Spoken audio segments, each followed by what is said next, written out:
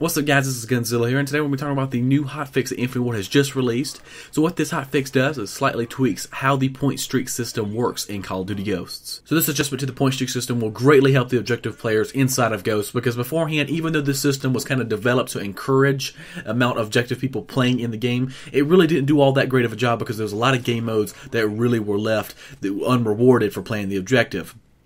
Like Kill Confirmed, for instance, you didn't get rewarded for playing and collecting them dog tags, but now you get half a point for every dog tag that you collect. So it takes 2 dog tags to equal 1 kill. How awesome is that? Not only does it help Kill Confirmed though, it helps domination as well. You get a half a point rewarded for every changing flag to neutral, and another half a point from changing to neutral to captured. So beforehand, if you were assisting or trying to get a flag and then you died halfway through it, you didn't get anything. You didn't get a point, nothing. Well, now you get half your point when you get it to neutral and the other half of your point when you actually capture the flag for your team. This is actually a very big improvement for domination, because that's one of the biggest flaws I think domination had. It was too risky to go for flags. You'd be better off just playing like team deathmatch with inside of domination, because going for the flags was very risky and very rarely did you get rewarded for actually playing the objective within that game mode. And they actually have one last game mode that benefits from this hotfix is grind. You get a half a point rewarded for each dog tag banked.